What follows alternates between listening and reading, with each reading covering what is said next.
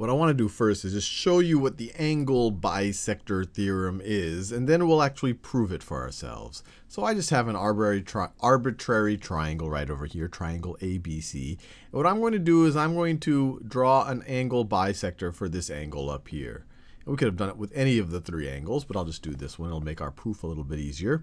So I'm just going to bisect this angle, angle ABC. So let's just say that that's the angle bisector of angle ABC.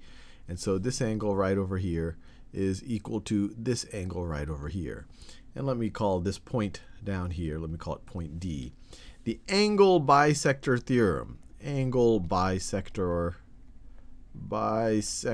theorem tells us that the ratio between the sides that aren't this bisector, so when I put this angle bisector here, it created two smaller triangles out of that larger one.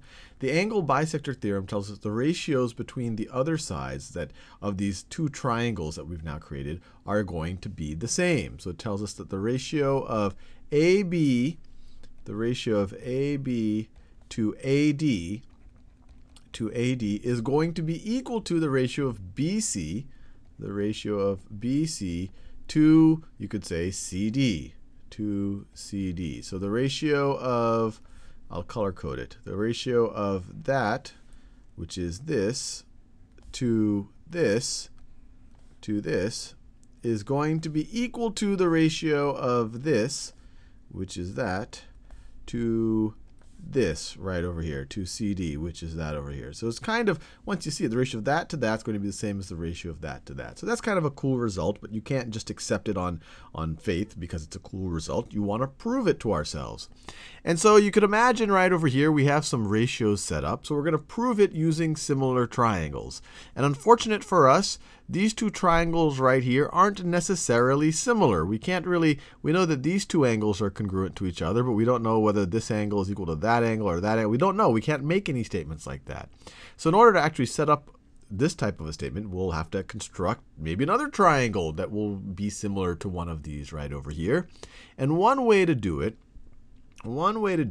would be to draw another line, and this proof wasn't obvious to me the first time that I thought about it, so don't worry if it's not obvious to you, is that what happens is if we can continue this bisector, this angle bisector right over here, so let's just continue it. It just keeps going on and on and on. And let's also, maybe we can construct a similar triangle to this triangle over here if we draw a line that's parallel to AB down here.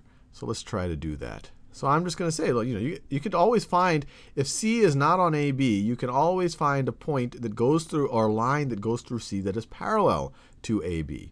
So let's just, by definition, let's just create another line right over here. And let's call this point right over here F.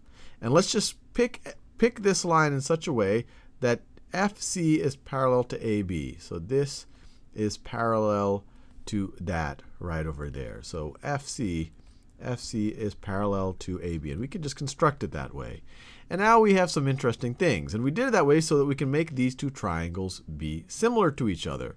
So let's see that. Let's see what happens. So before we even think about similarity, let's think about what some of the angles, or what we know about some of the angles here.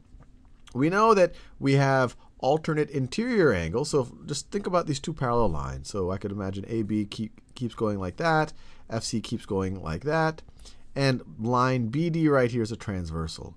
Then whatever this angle is, this angle is going to be as well from alternate interior angles, which we've talked a lot about when we first talked about angles with transversals and all of that. So these two angles are going to be the same.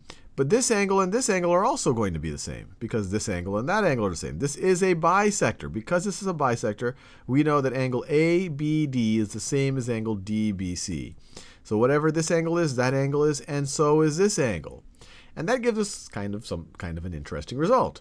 Because here we have a situation where if you look at this larger triangle, BFC, we have two base angles that are the same, which means this must be an isosceles triangle. So BC must be the same as FC. So BC must be the same as FC. So that was kind of cool. We just used the transversal and the alternate interior angles to show that these are isosceles and that BC and FC are the same thing. And that could be useful because we know that we have a feeling that this triangle and this triangle are going to be similar. We haven't proven it yet. But how will that help us get something about BC up here? But we just showed that BC and FC are the same thing. So this is going to be the same thing if we want to prove it. If we can prove that FC, the ratio of AB to AD, is the same thing as the ratio of FC to CD, we're going to be there because BC we just showed is equal to FC. But let's not start with the theorem. Let's actually get to the theorem. So FC is parallel to AB, able to set up these isosceles this one isosceles triangle, show these sides are congruent. Now so let's look at some of the other angles here and make ourselves feel good about it. Well, we have this, if we look at triangle ABD, so this triangle right over here, and triangle FDC, we already established that they have one set of angles that are the same. And then they also both, ABD has this angle right over here, which is a vertical angle with this one over here, so they're congruent. And we know if two triangles have two angles that are the same, actually the third one's going to be the same as well, or you could say by the angle-angle similarity postulate, these two triangles are similar. So let me write that down. You want to make sure you get the corresponding sides right. We now know by angle-angle, and I'm going to start at the green angle, that triangle B and then the blue angle, BDA, is similar to triangle. So once again, let's start with the green angle, F, then you go to the blue angle, FDC. FDC. And here, we want to eventually get to the angle bisector theorem, so we want to look at the ratio between AB and AD. AB and AD. Similar triangles, either you can find the ratio between corresponding sides are going to be the same one, similar triangles, or you could find the ratio between two sides of a similar triangle and compare them to the ratio of the same two corresponding sides on the other similar triangle, and they should be the same. So by similar triangles, we know that the ratio of AB, and this by the way was by angle-angle similarity. I want to write that down. So now that we know they're similar, we know that the ratio of AB to AD, is going to be equal to, and we could even look here for the corresponding sides, the ratio of AB, the corresponding side is going to be CF, is going to equal CF over AD. AD is the same thing as CD over CD. And so we know the ratio of AB to AD is equal to CF over CD, CF over CD. But we just proved to ourselves, because this is an isosceles triangle, that CF is the same thing as BC right over here.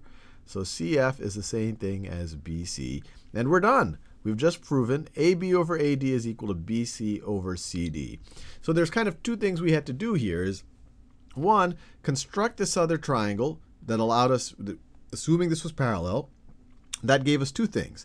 That gave us another angle to show that they're similar, and also allowed us to establish, sorry, I have something stuck in my throat. Just coughed off camera, so I should go get a drink of water after this. So we were able to, constructing this triangle here, we were able to both show it's similar and to construct this larger isosceles triangle to show, look, if we can find a ratio between two sides of this triangle and this one, then that's going to be the ratio of if we could find the ratio of this side to this side is the same as the ratio of this side to this side, that's analogous to showing that the ratio of this side to this side is the same as BC to CD. And we are done.